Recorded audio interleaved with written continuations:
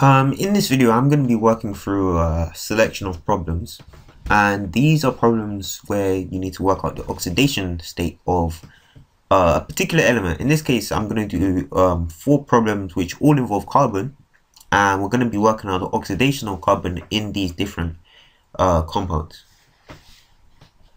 So let's begin. And I've also got a periodic table here, so I could just to help me to work out the oxidation numbers. Okay, so the first question, work out the oxidation state of carbon in CF4. So this is tetrafluoromethane,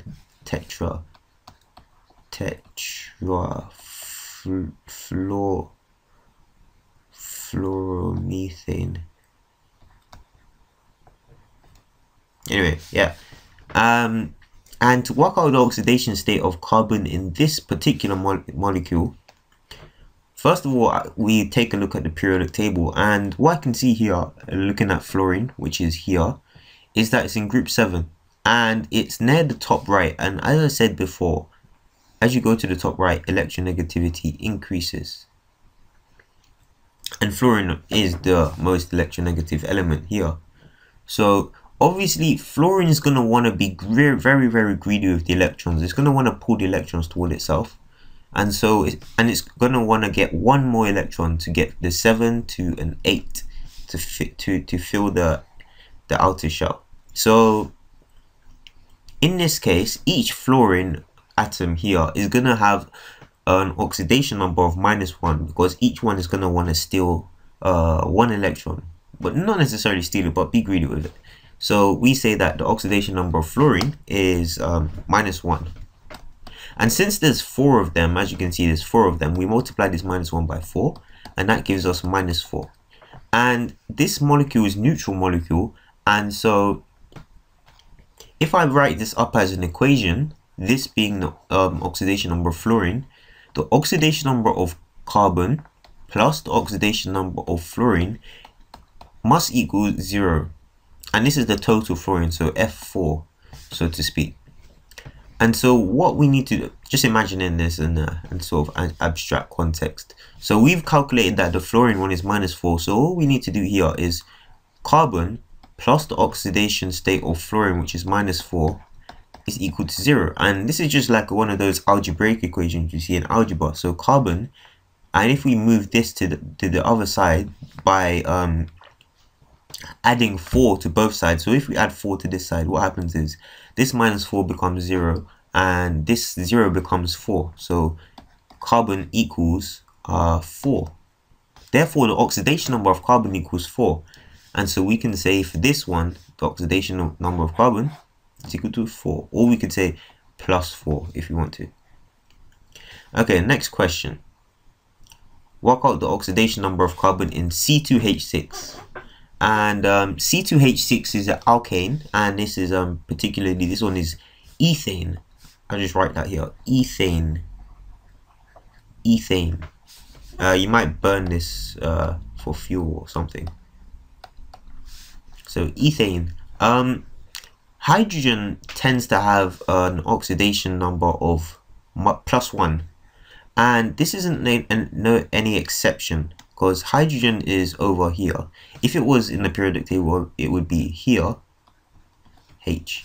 And so you can see, as I said, electronegativity increases in this direction. It's much less electronegative than carbon.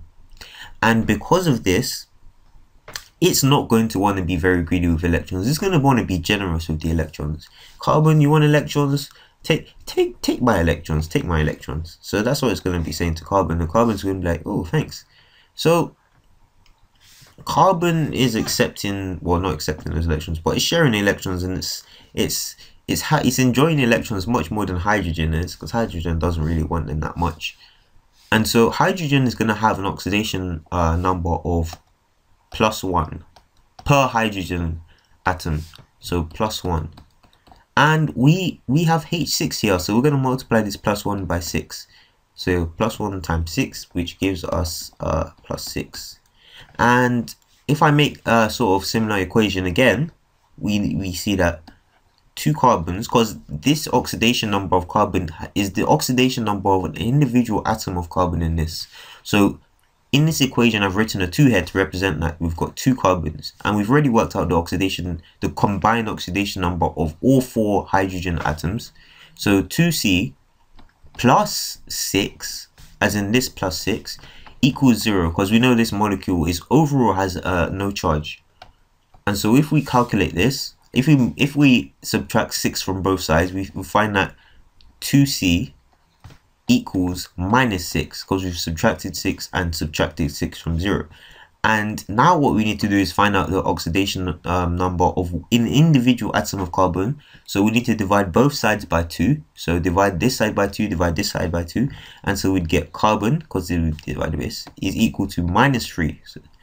And so therefore we find that the oxidation number of carbon in this particular molecule, C2H6, is minus 3. So that's how we'd work that one out. So now let's move on to the next one, CHCl3.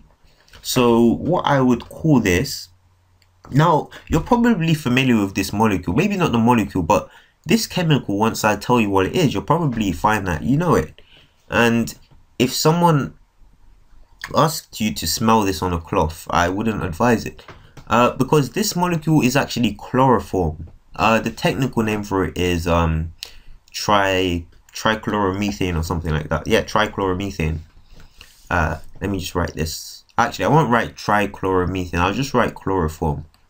Chloroform. So if someone gives you a cloth and asks you, does this smell like chloroform? Don't smell it. Anyway, so for this particular molecule, we've got a mix of hydrogen and chlorine, all bonded to carbon. So if I was to draw this, it would be carbon, maybe hydrogen up here, chlorine here, chlorine here, and chlorine here. So it'd be probably a tetrahedral molecule. So if we now take a look at the periodic table for chlorine, we find that chlorine is just below fluorine. So it's very, very electronegative, as you can see, chlorine. And so chlorine is going to be greedy with electrons. It's not going to share. It's not really going to want to share them. It's sharing them very, very reluctantly. So chlorine is going to have since it's group 7, just like fluorine is, it's going to have an oxidation number of -1. And we've got 3 of these here. So we multiply this -1 by 3, and that gives us -3. And now if we I'll just put this in a box and move on to hydrogen. Just remember that this one is here for chlorine, and hydrogen is very it's not very electronegative. It's more of a generous electron sharer. It doesn't really it's not too picky about electrons. So hydrogen in this case is gonna have its pretty standard oxidation state of +1, and carbon. If we now put these in an equation, we can find out what the oxidation number of carbon is going to be. So this is hydrogen, and this was from chlorine. And so I'll put the equation down here. We've only got one molecule, one atom of carbon, so we don't need to like put 2C or anything. So carbon plus 1. This is the +1 from the hydrogen. -3, and this is the -3 from the chlorine. Equals 0, since this is a molecule, is neutral, it has a neutral charge overall. And so chlorine +1 -3, that gives a -2, equals 0. And so if we now move this -2 to that side by adding 2 to both sides, what we get is chlorine equals chlorine equals +2, and I mean, sorry, carbon equals +2. So carbon would have an oxidation number of +2. And so yeah, that would be oxidation number of carbon. And now let's move on to this one. This is ethanoic acid. Ethanoic acid. And I'll just write I'll write yeah, ethanoic acid. And you're probably familiar with ethanoic acid. Ethanoic acid is one of the main ingredients. It's a weak acid. It's one of the main ingredients in vinegar. So like vinegar, you got quite a bit of ethanoic acid in there. And so let's begin with this one. We've got hydrogens, and as we saw in this last example, hydrogen is usually very generous with its electrons, and this is no exception. So hydrogen, we've got how many? 1, 2, 3, 4. Since we've got 3 plus 1, and that's 4. So plus 1, this is being for hydrogen, multiplied by 4 gives us 4. And so hydrogen is going to have an overall oxidation number of plus 4, as in all of the hydrogens, combined oxidation number. And so now let's look at oxygen. Oxygen, we've got 2 oxygens, and in this particular case, the oxygens are not bonded to each other. If you were to look at this bond, it looks something like this. So C, and it's double bonded to O, and this is bonded to an O, and this is bonded to a H. So if you remember the exception from before, which was